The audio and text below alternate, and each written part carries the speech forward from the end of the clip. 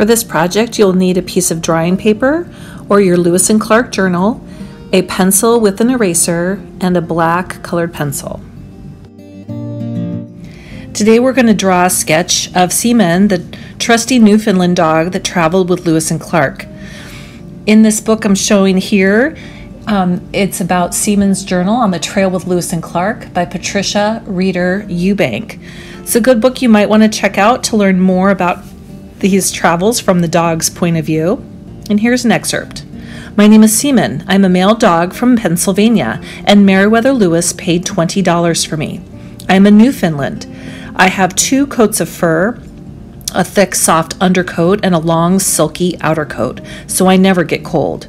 I love water and have big, furry, webbed feet, which makes me an excellent swimmer. I weigh almost 150 pounds. We Newfoundlands love children and are very loyal. I will protect my master with my life.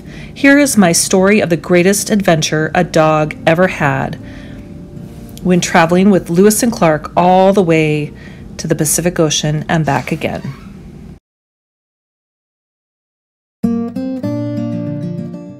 Lewis and Clark mention Seaman in several of their journal entries, one of which is as follows, titled Swimming Squirrels, written by Meriwether Lewis.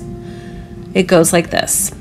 Observed a number of squirrels swimming the Ohio, and universally passing from west to the east shore. They appeared to be making to the south.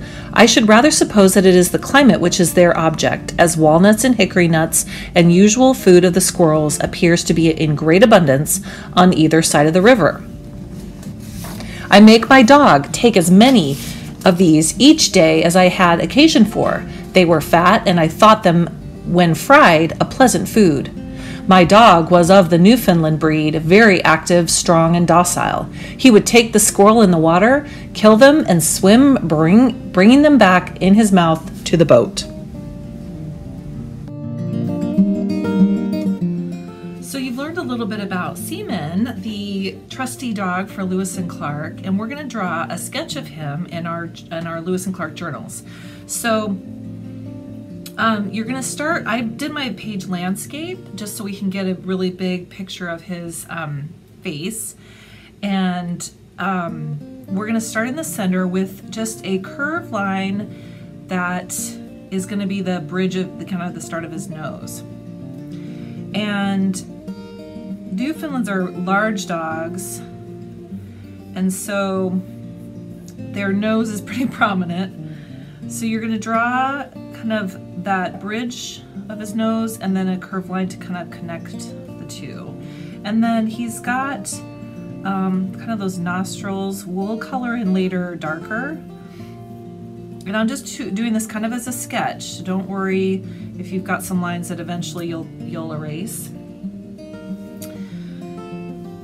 And then his, most dogs have like a little bit of, you can see this line down the center, and it's not very long, which shows their mouth, but because he's a Newfoundland, we want this line that goes down past his nose to be a little bit longer than we normally would for other breeds of dogs. And he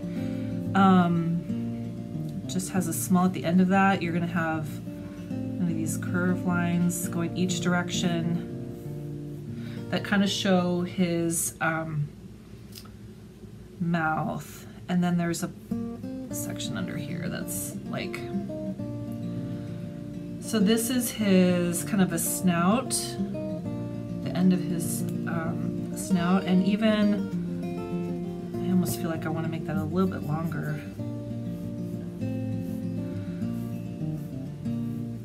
So make sure you kind of have this nose portion, and then this little part that would be his kind of his mouth sketched in to make this kind of a nice long section. So once you have that, remember as you're watching this video, anytime you want to pause the video and take a little bit more time, go ahead and do that. And remember that we're sketching, this doesn't have to be this perfect sketch or drawing, we're just kind of learning some sketching techniques. I'm not an expert at all.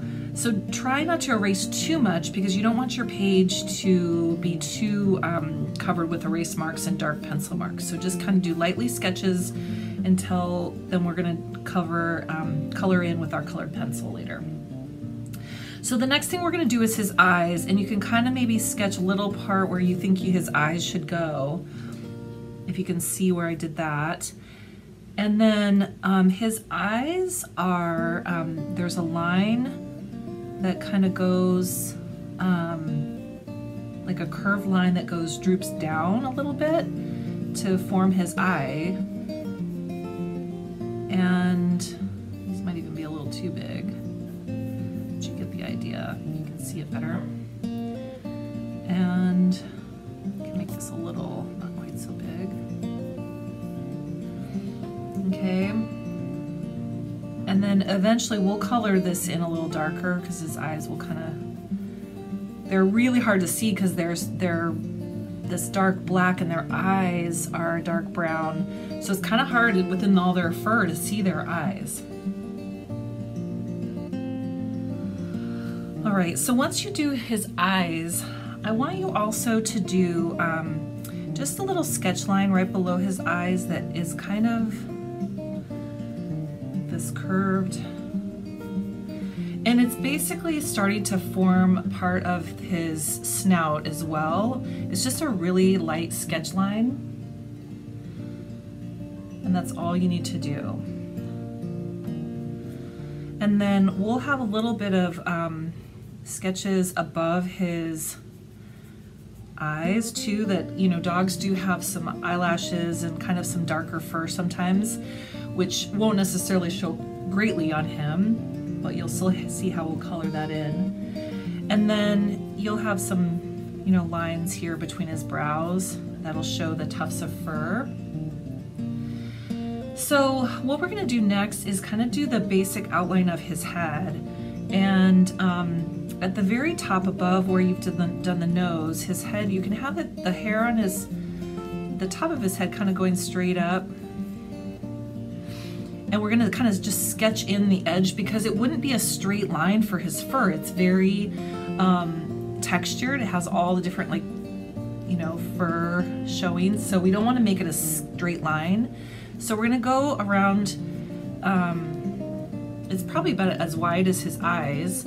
And then we're going to start kind of making the sketch marks kind of go down the side of his head. And about even with his nose, I'm going to kind of stop there and do the other side, because that's about where his ears are going to show. So now I have, and you want to make sure you're making as kind of a wide head. I might even need mine to be wider because he is a big guy. Okay. And now about, maybe about even with his nose, I think this side, or where his eyes come. So you can kind of go out a little bit further on your sketch on the edge. And his ears definitely kind of come down below his mouth. And then you can kind of sketch in where those ears would be. So again, on this side, I'm going to go out a little bit wider, a little bit below his, and there's kind of a part where his ear almost comes to a point. Okay, and remember, I'm just sketching in the outline. And we'll color this in so he doesn't look, you don't want him to look cross-eyed. All right. And there might be some other fur lines here on the side, and then they're going to come down, and he does have kind of a wide body, so they're going to come down and make just to the edge of your paper. So you might not have a ton of space here. We'll see if that looks. And then he has fur marks here. Okay. So that's kind of your basic sketch of Seaman. And once you're happy with your sketch, and it doesn't have to be more filled in than what I have here, you're gonna take your black colored pencil, and I would recommend a colored pencil if you can find one. If you have gray, you could do that. But if you have a black one, great. If you don't, you could use crayon. You might want to peel off part of the crayon so you've got kind of a sharp edge, you know, on the end of the crayon. Because what we want to do is we're going to let's start with his nose. We're going to outline kind of what we have. And don't worry, your colored pencil lines can still be sketch marks. But you can practice doing shades of black, which seems crazy to say, but you can color in his nose and you can make it fairly dark overall, because it would be. It's kind of like the darkest part of him, and shiny, you know, his nose would be kind of shiny. And then what you can also do is then those parts that were kind of his nostrils, you can even color in over it to make it even darker. You can kind of see how mine looks a little darker even. So that's what I mean with kind of shades of black. You can have this part that you want to really make dark over again. So again, you can use kind of that sketching technique as you're drawing over your pencil marks. Because again, this is just like a sketch we would have done in our field notebook. And so you can just kind of go over those lines with your, this could be all colored in if you want. It's not necessarily his tongue right here, it's just part of his mouth. So I could do that dark as well. And then his eyes would have been also fairly dark all the way through.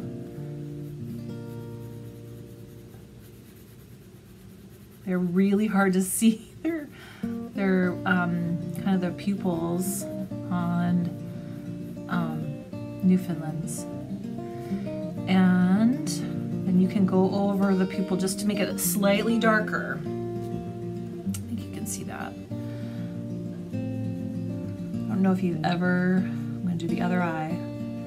If you've ever been around Newfoundland, we have good friends that have always had Newfoundlands, one at a time, but they are the sweetest dogs. They are very big and they are very slobbery, but they are very sweet.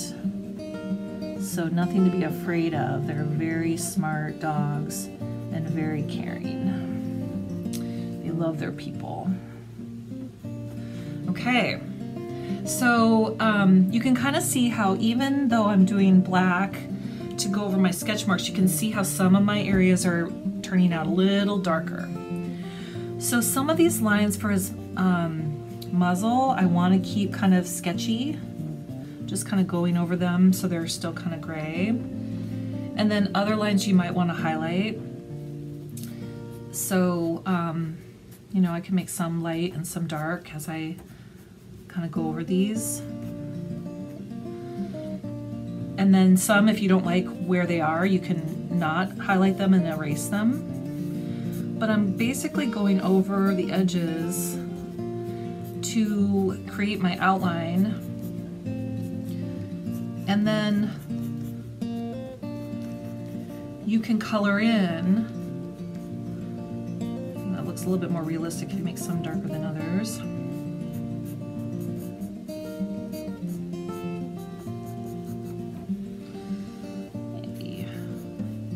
Into life now.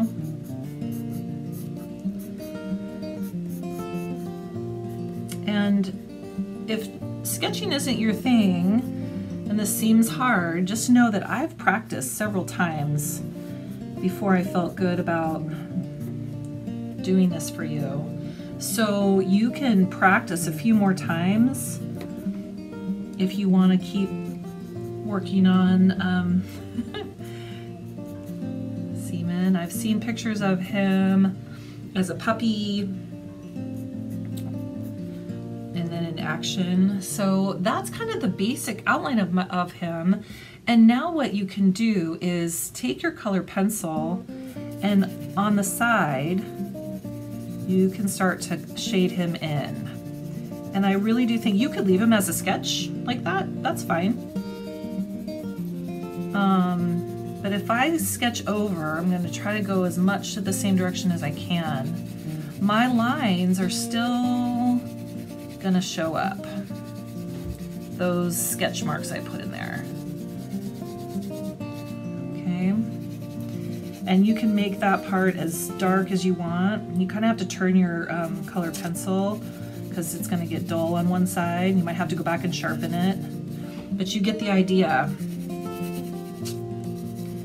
Sketching in. I think that shows that he's a really dark black dog.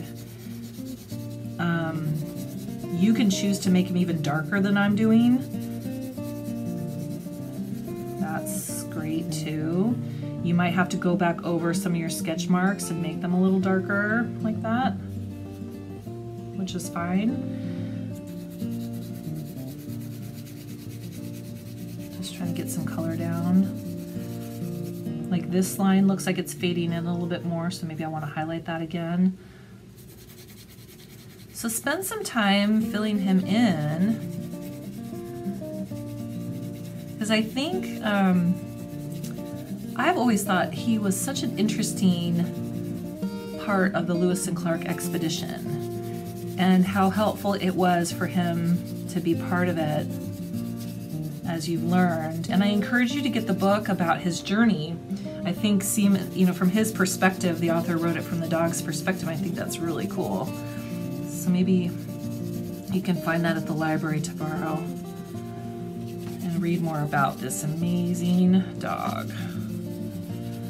Okay, so again, some of these lines, I might go back in and darken them up a bit. But that's basically our sketch of Lewis and Clark's expedition dog, Seaman. Thanks for joining me.